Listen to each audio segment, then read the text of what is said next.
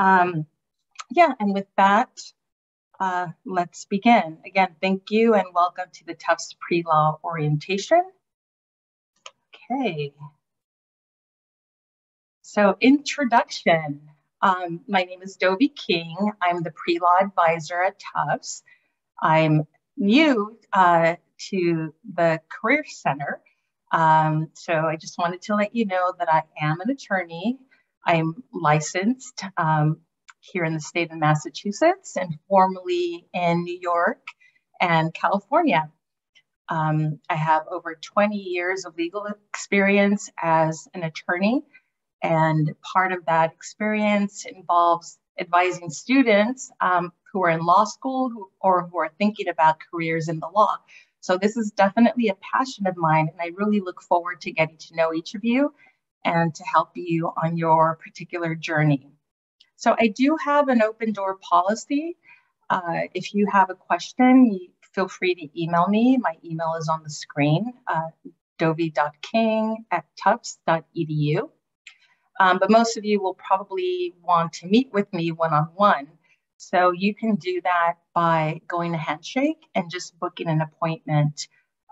There should be a new batch of appointments available. If you have a pressing issue or a deadline that's coming up and you don't see an appointment slot, feel free to email me and I'll see what I can do in terms of fitting you into my schedule. And as I'm speaking, if anything comes to mind or you have any questions, feel free to add them to the chat, and hopefully we'll get to those shortly. Okay, so let's move on. Yeah, so I wanted you to know what services we offer with the pre-law advising program. So you all should know I do offer individual advising. So again, on Handshake, you can either request to meet with me for 15 minutes if you have just a general question or a quick question. And I also offer longer 30-minute appointments. The longer appointments, I would encourage you if you're actually like currently applying to law school or maybe have a deadline, those longer appointments would be to get into more substantive issues.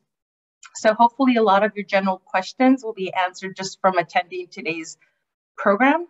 And additionally, we do offer walk-in hours during Career Lab at the Career Center, and that's a faster way to get assistance. For example, if you just want someone to look over your resume or maybe you have a general question about internships. Okay, the pre-law orientation is another service. So this is the first pre-law orientation, and so I'm so happy that you're all part of it.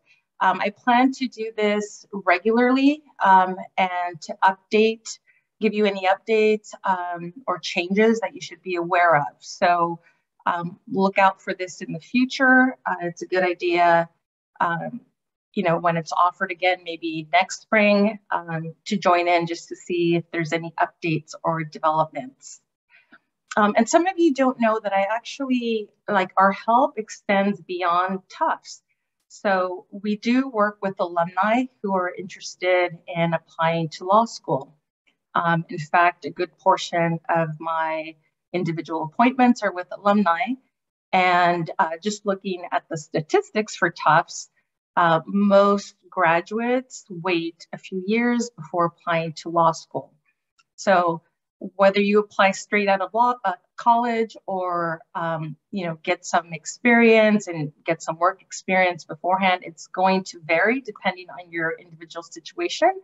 But you are able to book an appointment with me a year or two down the line after graduating if you want specific help. Then also we offer online resources. If you haven't already checked the pre-law section on the Career Center website, I would encourage you to do that because we do have some really up-to-date current resources. And I think that probably a lot of your general questions would be answered just by checking those out. By the way, if there are topics that you would like to see covered online, feel free to email your ideas. And maybe that's an issue or an area that we will develop and include in our website. We also offer panels and speakers throughout the year.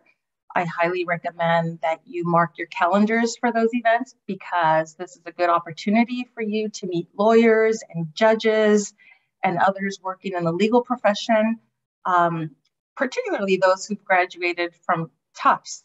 So just as a plug, tomorrow night, March 10th at 6 p.m., the Tufts Lawyers Association is hosting its annual Law Day.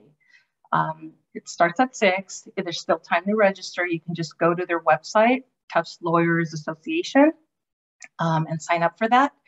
I think that it would be very valuable for you to start talking to attorneys, especially those who are eager to mentor you and answer your questions, and to help out someone who also is at Tufts. So that's one opportunity that's coming up. And then finally, we have a newsletter.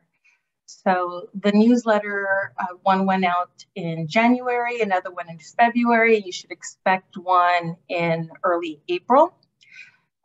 This is where we post different opportunities in the law.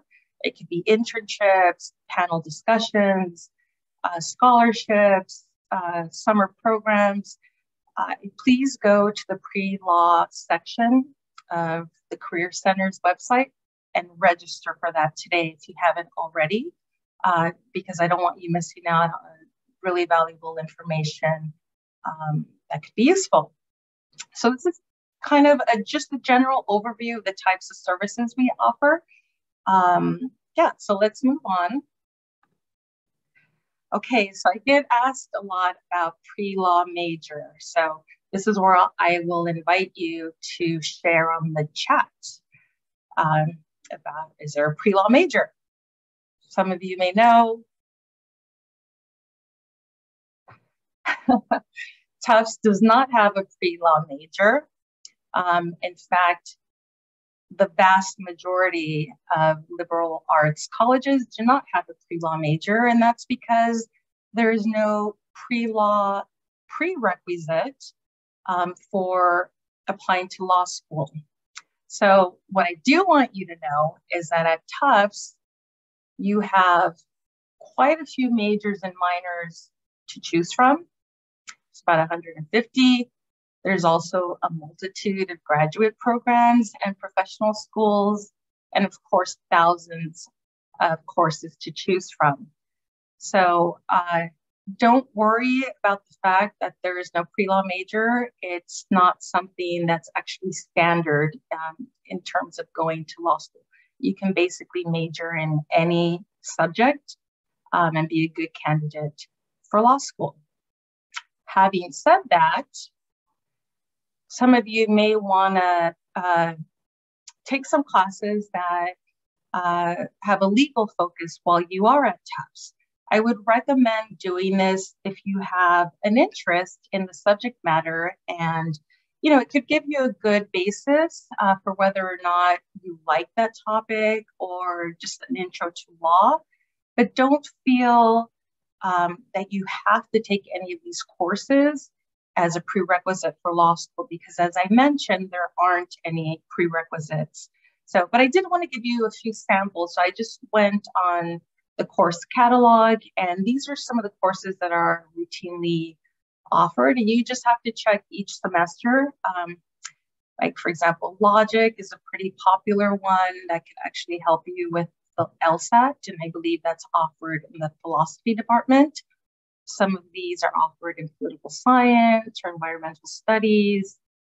You see that there's Islamic law, that seems really interesting, and immigration law and policy. So the bottom line is that if you do want to get some coursework and some exposure to legal classes, you have that opportunity at Tufts. And this is just a small subsection of the number of courses that are actually offered.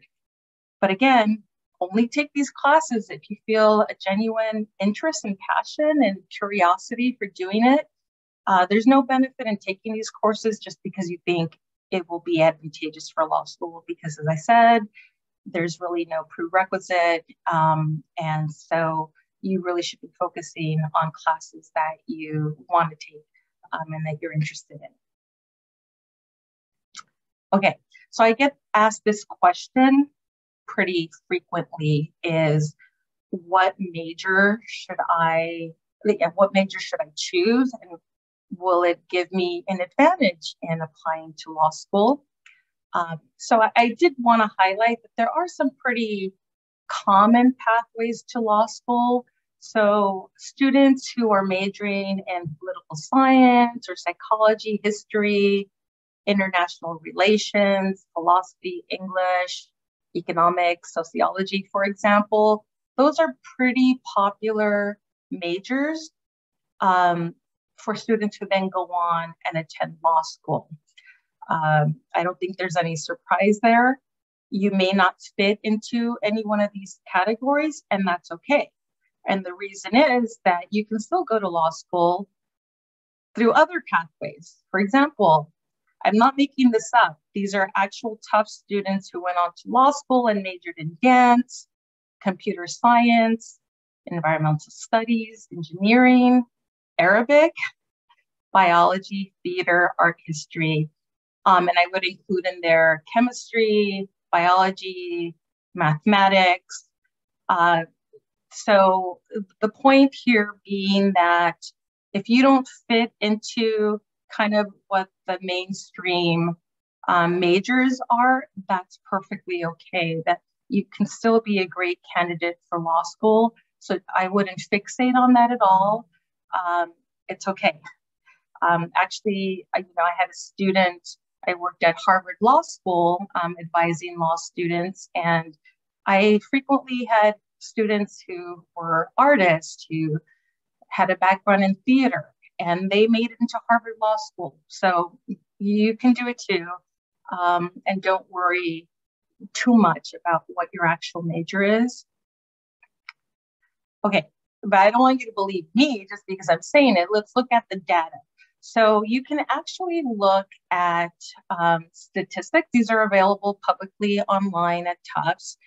And I went ahead and I just looked, I was curious, and I looked, the past 2-3 years, where have our Tufts graduates gone to law school? So you'll find this really interesting because, for example, we had a graduate who majored in cognitive and brain sciences, and that person enrolled at Boston College School of Law. We had an anthropology major who went to UCLA, and let's see, we had a mathematics major at Cornell, and even someone who studied child study and human development at Boston University. So these are actual concrete cases of students at Tufts who graduated and went on to law school. So what is the takeaway? These are various law schools that Tufts graduates have attended. If you look at these closely, chances are that you might be interested in one or more of these law schools, and they are spread out throughout the US. So, Harvard is there, Northeastern, which is my alma mater, Duke, Miami, UCLA, Berkeley, Stanford, Columbia. So these are actual schools where Tufts students have gone on. So, so you could be highly competitive for getting into one of these schools, or maybe even one that's not on this list. If you have questions, please keep posting those in the chat and we'll get to those. Okay, so what is the big takeaway from this? Okay, you really should be focusing on choosing a major that you genuinely like.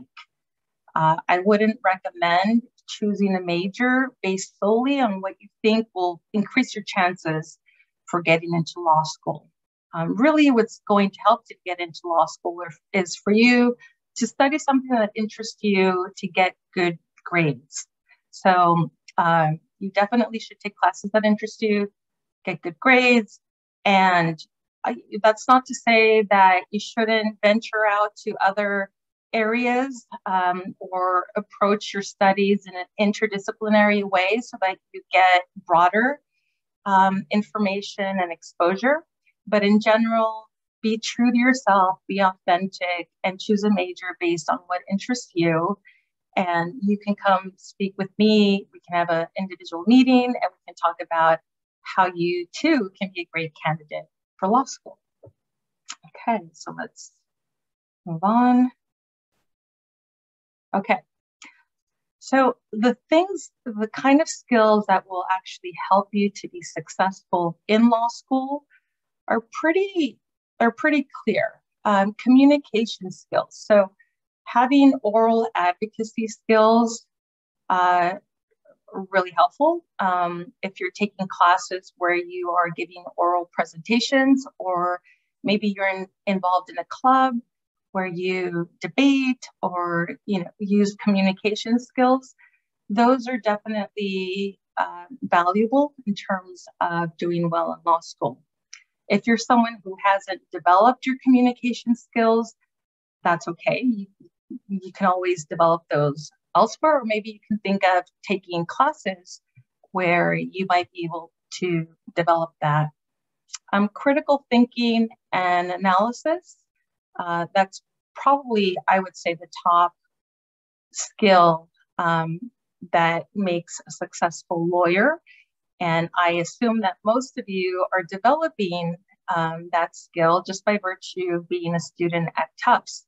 So if you're taking classes where you're doing analysis, maybe you're doing research and writing, those are all great things that will help you as a lawyer down the line. And then finally, organization.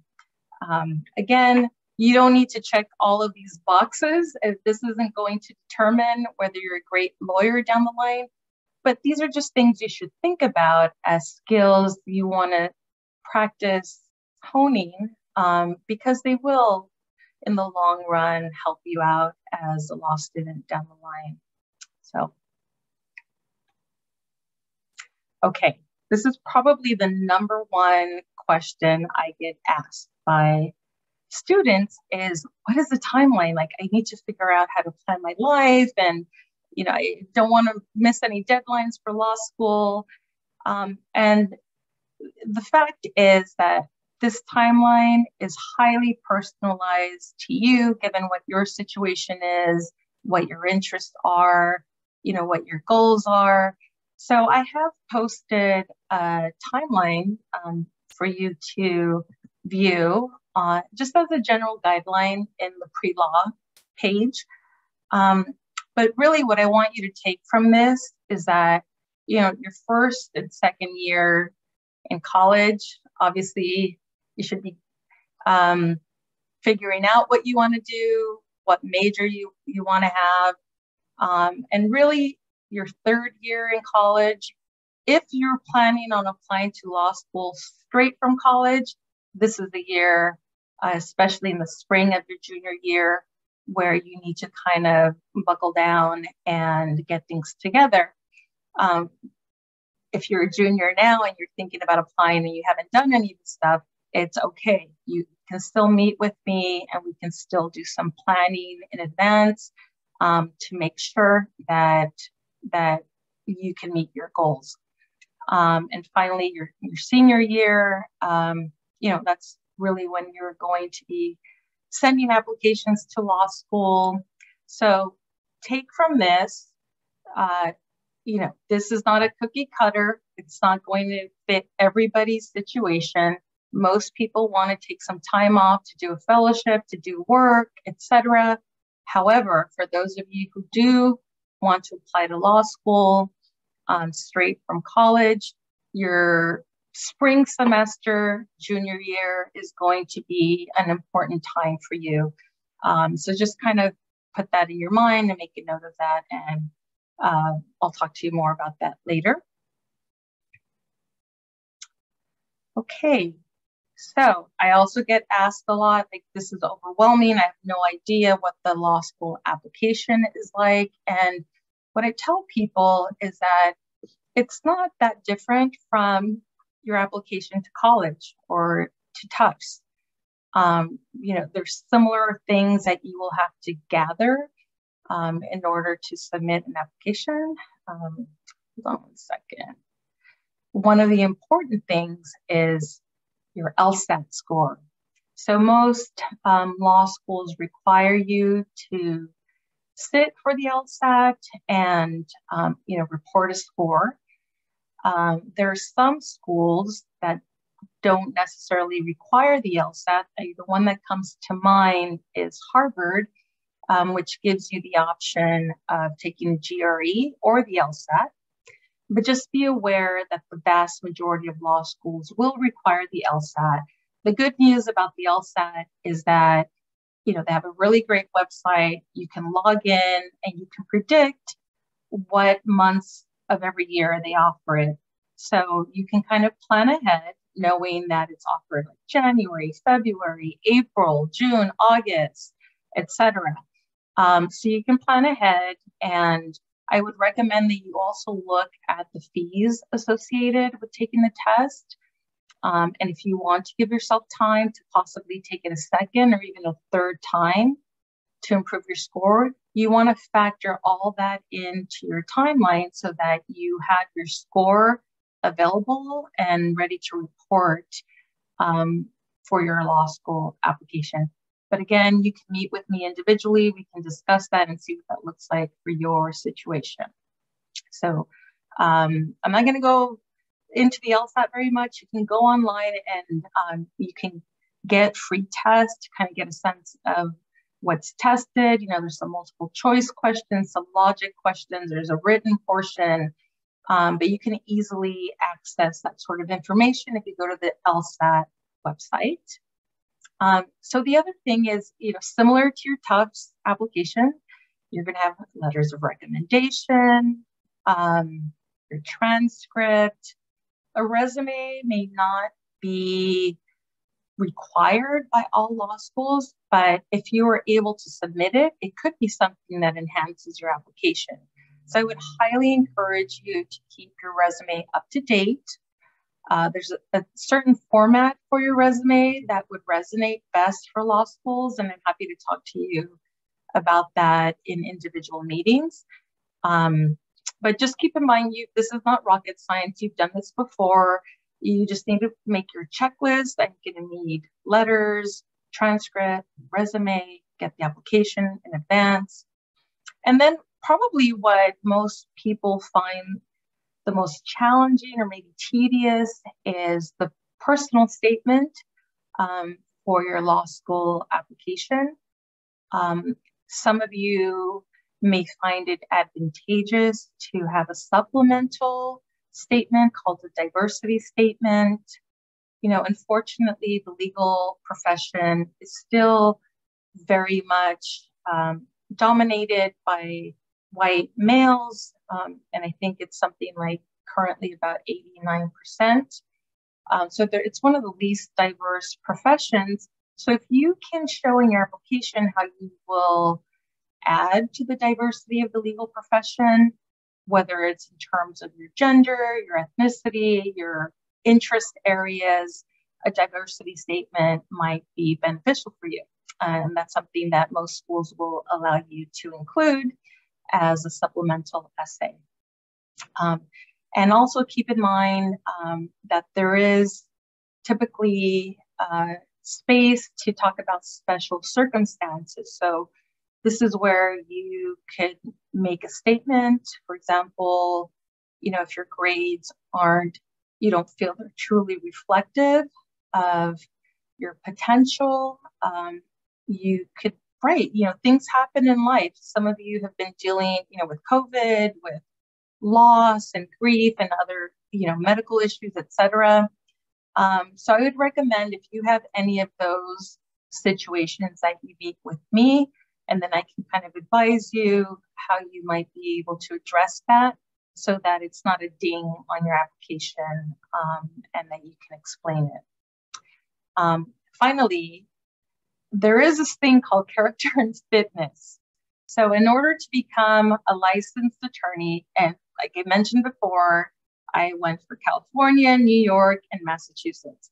The only way that you can get licensed is if you pass this character and fitness test. So this means that law schools are going to be asking you questions about, maybe past convictions or, things of that nature that may complicate your ability to become a licensed attorney. Again, this is a very case-by-case situation. It's very personal. I'm happy to discuss with you, if there's any issues of concern for you. But just be aware going into law school that that's a hurdle that you'll have to overcome in terms of showing your character and fitness.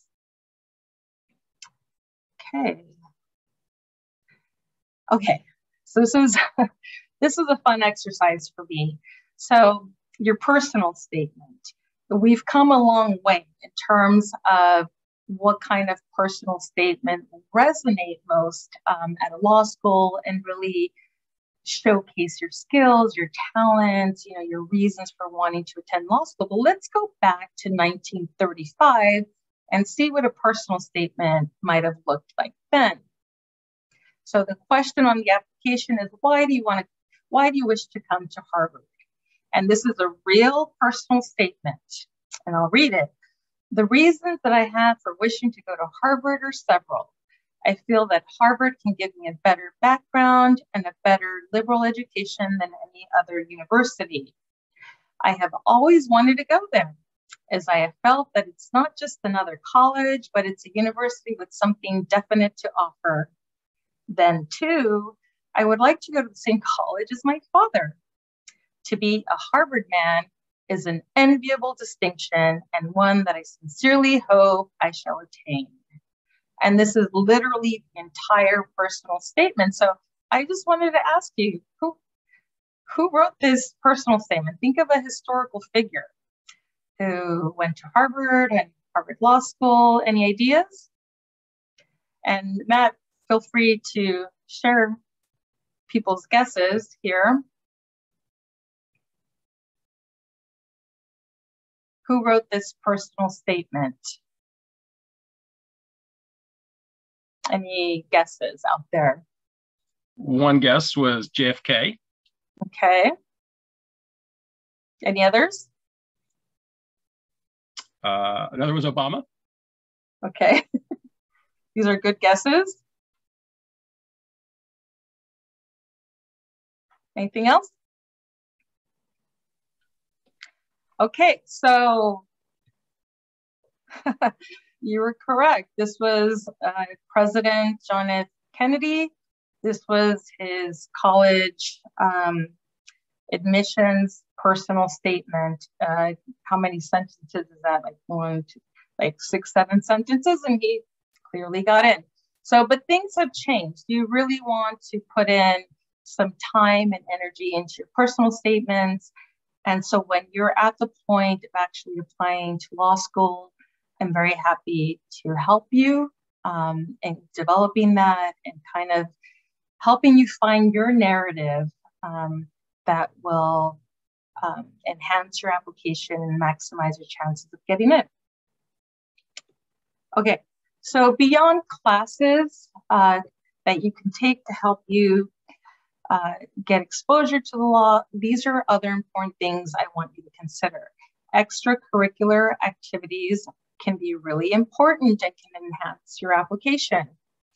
At Tufts, there's a ton of different organizations you can be a part of, but I want you to know that there are certain organizations that kind of overlap with law. There's the Pre-Law Society. I would highly encourage you to look into joining that. There's a lot of benefits and information that you can get from being a member and programs. And I would love to, if there's anyone from the Pre-Law Society on this meeting today, I would love to speak to your group. So send me an email and hopefully we can coordinate that. Tufts also has a mock trial team. So if you're someone who wants to get into that, that's available in the Debate Society. And, I did the Debate Society when I was in college. It was really fun. Not everyone wants to do debate, but these are just some options for you to consider. that could enhance your resume. You could also, you could also meet other people with similar interests who are applying to law school, and that also could be great for you. In addition to those, there are so many cultural or identity groups at Tufts where you could build leadership skills. You could do great community service, as well as political groups like, Get Out the Vote or political parties, etc. These are great activities for you to be involved in that could really help you as a lawyer and also enhance your resume. And then finally, student government is another option that you have at Tufts. So if you're not already involved in student activities, I would highly recommend that you consider any one of these categories. It's just a really great way to meet people, to be involved, to share your interest in the law, and then maybe learn something new that will help you on your journey to law school. Additionally, I know some of you dread this, but networking is really important. And so let me make my pitch. There are a number of resources available to you so that you can start mingling with lawyers and judges and people you really want to talk to mentor you, to give you information about law school, and to help you. So currently we have the Herd. If you haven't heard about that, that's an area where you can connect with an alum and get mentorship. I would recommend that you start there. LinkedIn is a great resource. I mentioned the Tufts Lawyers Association. They have a LinkedIn page. I would highly recommend that you join that page. There's a number of lawyers, judges, others who graduated from Tufts who are eager to mentor you, to help you on your path to law school. This is a great resource. This is something that we can discuss in a one-on-one meeting. I can help you pair you with someone or make an introduction, but you really should be using this resource because not every university has this sort of group. And I just think it's amazing that you have access to this group of lawyers. And like I said, tomorrow night, the Tufts Lawyers Association is hosting an event. If you're available at 6 o'clock, please attend, still register. And the Tufts Lawyers Association has a LinkedIn page, they have a website, they may have a Facebook page. So there's different ways for you to connect. Facebook is a good way to connect with lawyers. There are a number of diverse bar associations, depending on what your interests are or what your cultural background is. Could be a really great idea for you to connect with others who have similar backgrounds. And so I actually have more information about this on the pre-law page in the Career Center website. And then alumni events. So obviously mark your calendars for Law Day and any other panels, discussions that we're offering, bringing lawyers together. So these are all done to help you get more information, to feel more confident and be connected to the legal community. Okay, internships. So I get asked all the time, how important are internships? And internships can be really important in a variety of ways. Not only can you get great experience, but it's a way to give back to the community. It's a way to build your leadership skills. It's a way to bolster your resume and to show the law school that you're someone who's really involved in community and kind of explain your interest in the law. So when you have an opportunity to do an internship, I highly recommend it. There's so many great benefits. Well, how do you land an internship? So there's a number of places I would recommend that you look. Handshake being the number one area. Employers from all sorts of backgrounds post positions on Handshake. Don't feel that you need to necessarily do a legal internship. Doing any internship and getting experience or doing community service or volunteer work, those are all spectacular as well. So even if it's not a legal internship, it could really help build your skills and make yourself marketable for law school. You may already know that we have a virtual career fair. Make sure that you don't pass that up. Check to see if there are any employers that you might be interested in. That could be a good way of getting a position. Also, Tisch Summer Fellows is a popular way. It can be competitive, but I looked that up in advance and see if that might be a good fit for you to connect with an internship. Like, I personally like LinkedIn Jobs. I think it's highly useful in terms of legal positions. And I think it's, in some ways better than other areas. So don't underestimate LinkedIn. You can meet with me and I can show you how to maximize that, but I think it's a really great resource for identifying either postgraduate jobs or internships while you're a student. And hopefully a lot of you know about idealist.org. It's really kind of a nonprofit social justice type of employer job bank. And they have specific listings for legal employers as well as for a wide variety of other issues like health, just everything under the sun. So if you're interested generally in nonprofit work, in kind of social justice work, legal work, Idealist is a really great resource for identifying a job or an internship. And then finally, diversity pipeline programs are programs that are offered typically through a law school in the summer. These are free programs where you can apply to participate and you would get kind of a law school experience in like a couple of weeks. So for example, this summer, there's a local law school in Boston called Suffolk, and they're offering a 2-week diversity pipeline program. So if you're spending your summer in Boston and you wanted to get some experience, to see what law school might be like, you could apply to that program, attend for free. It's a 2-week program. You'd meet lawyers, you'd meet professors, you'd attend classes that are typical, like law school classes, so you can kind of get a sense of what it's like. And they actually also can help you with your law school applications. And sometimes they can offer financial assistance for taking the LSAT or applying to law school. So I did mention the Suffolk Pipeline Program in the February newsletter. So if you didn't subscribe to the newsletter, you can either Google it or you can check out the February newsletter and get some more information. The Suffolk program is only one of several offered throughout the US, and a lot of them are done remotely. So the one at Suffolk happens to be in person, but not all of them require in-person attendance.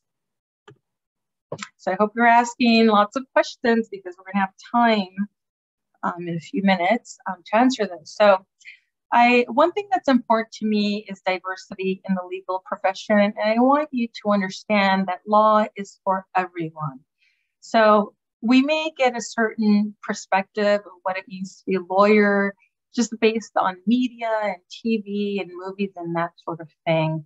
But the fact of the matter is that there are incredible people from incredibly diverse backgrounds, cultures, religions, etc., doing incredible work in the law. So the next few slides are going to be devoted to that. So as I mentioned, in terms of diversity, a lot has been done in the last decade to try to increase diversity in the legal profession. There are a number of national lawyer associations and law student associations that you can be a part of if you identify in any one of these categories. This is just an example, but for example, there's a National LGBTQ Bar Association. The Dream Bar Association, which is one of my favorite organizations, is an association that brings together undocumented students and lawyers. There's a misconception that if you don't have legal status, you can't be a lawyer, but that's not true. You actually can go to law school and get licensed to practice law. It's a little bit trickier, and I would definitely want you to meet with me for some guidance. But that's what the Dream Bar Association is. And you can see there's one for disabled people, for, Black students, Hispanic, women, Asian, South Asian, etc. If you want a more comprehensive list of all these different organizations, you just go to the pre-law page at Tufts. The point here being that you can be part of a community that you identify with, that could be supportive to you. It could be a really great resource. And, we need to start moving away from this vision that law is, the stereotype of law. Any of you can add diversity, can add great things to the legal profession. And there's communities out there who would gladly welcome you. Okay, so it's about 12:45. So I also wanted to show you, some people ask me what are the pressing issues right now in the law. There's been so much change in the past couple of years, especially with, racial justice and community policing. If you want to type your ideas, what you think, share in the chat. What are some cutting edge, pressing legal issues, in the here and the now? The law is a constantly evolving area. And so the legal issues and it will change depending on the times and on society. So if anyone is sharing any ideas, Matt, I'm happy to entertain them. And I have some ideas also about what are some pressing issues that we've seen lately.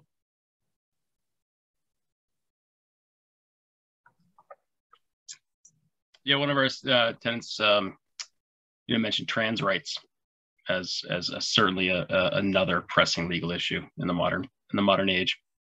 Yeah, that's a good one. So I just put a list of some major ones, and guess what the first one is? So trans rights is a big issue right now, both in terms of interest groups trying to limit the rights of transgender people, and also on the other side, expanding the rights of transgender individuals, especially in the workplace and in public accommodations. Some other issues, reproductive rights and freedoms. There are several states are attacking Roe v. Wade and a woman's right to choose. That's kind of a hot issue right now. Racial profiling, voting rights. Clearly one, several states are changing their laws to limit who has access to the vote and the poll. And this is a serious issue, and that's something that you probably see in the news these days. National security is still a big one. Immigrants' rights. We all know what's going on in the Ukraine right now, and the violence and the Russian occupation. And just recently, a couple of days ago, we announced that Ukraine citizens who are already in the U.S. will have a temporary protected status, which will help them against being deported, because clearly they can't be deported back to a country in turmoil where there's violence. So, that's always evolving. Environmental issues, death penalty, international human rights, women's issues, and equal pay. So those are just a few examples. So my point in sharing this with you is just to let you know that beyond kind of the mainstream areas in law, like corporate law, employment law, securities, patent law, kind of those mainstream, more conservative areas, if you don't fit into that category of wanting to go to a big firm, there's still a place for you as a lawyer to do really interesting, exciting work that has social impact. So that's really what I want you to see just by sharing these issues with you. So I'm going to conclude my presentation just by talking about Jumbo, because Jumbo is our mascot at Tufts. And I thought this is a good illustration of how law is constantly evolving and how it's very dynamic, and you could be someone who really shapes the future of the law in a certain direction. So let's look at Jumbo's journey. So we all know that Jumbo was added to the greatest show on earth in 1882 by P.T. Barnum. Well, what happened with Jumbo? Attitudes about circus elephants have actually evolved quite a bit over time since 1882. In fact, in the 1970s, there's this growing movement called the animal rights movement, and this new area of law called animal law emerged during that time. So let's fast forward to 2017. I saw a case here in Massachusetts in the city of New Bedford where a case was brought to protect zoo elephants at the town zoo. And so the lawsuit raised violations to the Endangered Species Act, which is a federal law, alleging cruelty against zoo elephants. And currently, 13 cities in Massachusetts, they ban or they restrict using circus animals. So you can't hold a circus in those areas if you have, live animals. And then there's actually a bill in state legislature that would prohibit exotic animals in traveling shows. So from 1882 to the present, there's been quite a bit of change in societal attitudes and feelings about using live animals in circuses. There's a lot of legal buzz in this area, and I just want you to know that as future lawyers, you too have a voice in shaping the legal profession and pushing certain issues. It's a really dynamic, interesting area to build a career. So I applaud all of you for actually considering it. I've had a wonderful career as an attorney, and I'm happy to talk with you individually how you too can have a really satisfying career in the law, whatever your interests are. So currently now animal law is taught in over 80 law schools, including Harvard, Georgetown, Stanford, and NYU. So we've come a really long way in the Jumbo journey. And with that, I just want to conclude my presentation and thank you for joining. We have about 10 minutes for questions. If any of you want to stick around, I'm happy to answer any questions. Thank you. Thank you, Dovie. That's an amazing presentation and a wealth of information. And I think our Tufts students are certainly grateful for the amazing insights and all the possibilities that they have with their careers. No questions as of yet. Okay. That's perfect. So what I would encourage you to do, having attended this session, is if you want to book an appointment to talk with me one-on-one, please go to Handshake and find a spot that works for you, or email me if you have some sort of pressing deadline, and I'll try to work around your schedule. Hey, Dovie, we do have one question. Sure. Someone was asking, Can you speak a little bit more about the process of actually choosing which law schools to apply to? How is it similar, different to the college choice process in terms of when the process you start looking, number of schools you apply to, going on tour visits, et cetera? So how do you plan and manage that? That's a really great question. Thank you for that. So, so this is going to be highly individualized based on you. So one thing that I discuss with students is, where do you see yourself? Where do you want to be geographically? It's very different if you want to be in a major city and attend law school versus being more open to kind of like, kind of Midwest or kind of in between the two coasts. There's also a number of things that you should be considering in law school beyond just the ranking of law school. And it really depends on the things that are important to you. But some students tell me that diversity is really important, and that's something that you could research in law schools. How diverse is it in terms of male, female, in terms of, people of color? You may want to look at faculty along those lines as well.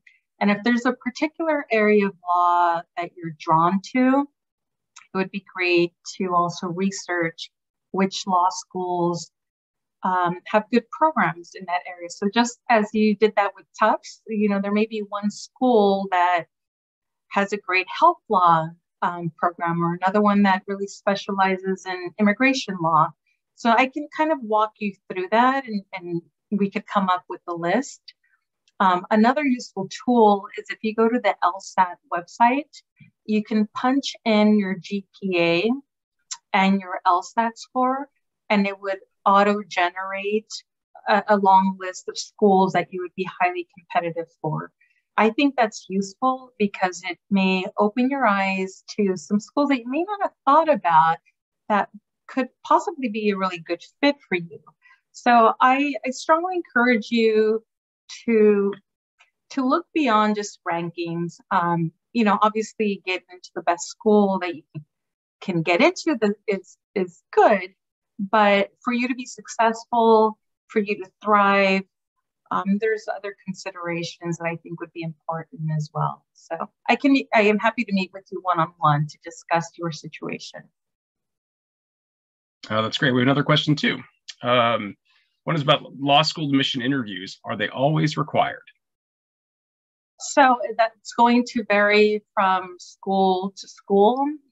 If you have the opportunity to either attend an admissions event or to interview, I highly recommend it. This is an opportunity for you just to make a personal connection, to ask questions, to really express your interest in the law. And for those of you who are having interviews, I can also help prep you, depending on what school that is, so that you can be very effective and very focused in what you want to do. So that really will depend school by school. There's a lot of schools that don't require that at all. So yeah, it depends. There are resources when the volume of application costs and fees and LSAT tests and variety. Are there, in your experience, resources that are available to students to provide subsistence or support or financial supplemental support for students as they're applying for schools? Another great question. So, when I was applying to law school, my family had very limited resources, as did I, and I applied for fee waivers. Those are still available for law school applications, or even the LSAT. You might be able to get the LSAT fee waived or reduced, and you may also be able to tap into funds that will help defray the cost of the test or of your law school applications. So it's going to vary by school, but that's another area where I'm happy to guide you. But just keep in mind that these pipeline programs also that I mentioned before, one of the benefits or perks is that they may offer financial assistance to cover your LSAT fees and application fees. But I'm happy to work with you individually to kind of see what your situation is, and that's something you can kind of plan ahead. And there's a number of scholarships also that are available regardless of your immigration status. And, you know, we have that information at the Career Center, and I'm happy to share that with you. By the way, just one thing I want to mention is that there are testing accommodations available for the LSAT. And I think it's really important to keep in mind if you are a student who needs an accommodation. I've helped several people request that. And you know, you want to get the best LSAT score that you can. So if you're able to explain the basis for your, like typically it's a disability accommodation, that's something that you can request. So either you have extra time or you have certain testing accommodations so that you're able to truly reflect what you're capable of with an accommodation. We have a couple of minutes left, so if there's any final question. We have one more right now. It says, you know, when you're thinking about a gap year between maybe undergraduate and graduate, you know, do you have thoughts or recommendations of how somebody might spend their time that could be advantageous to their law school applications? Yeah, so I think any experience that you can gain prior to law school could be a benefit because any real world experience that you have, whether it's in kind of a traditional workplace or doing some sort of volunteer work, etc., it helps you kind of define who you are and what you want to do. And I think having a strong sense of self going into law school is a great asset. You know, one thing that motivated me to go to law school is when I graduated from college, I worked with inner city students who were low income and just faced a whole host of challenges. And it really motivated me to want to use my law degree to help people who typically don't have access to justice due to financial reasons or due to their backgrounds or immigration status. So the more that you can go out there and get experience, learn how to interact with people, have a structured job, those are all things that could definitely benefit you. But again, if you choose not to do a gap year and go straight to college, law school, you know, that could also work. It really depends on you and what your individual goals are. I don't think there's any particular type of job that will be advantageous. You should choose something that you truly feel interested and drawn to. And I think that will show in your application that you're someone who really has a focus and pursues areas that resonate with you. So I think we're out of time, and that will be our last question. But I thank all of you for participating today. I hope this was helpful to you. It's only one of several other panels and events that we hope to offer to you. If you would like to meet with me individually, please sign on to Handshake. And I look forward to meeting you there. And for those of you who are attending tomorrow night's Law Day, I hope to see you there. Yeah, it was a great meeting all of you. Thank you so much for your time. Have a great day.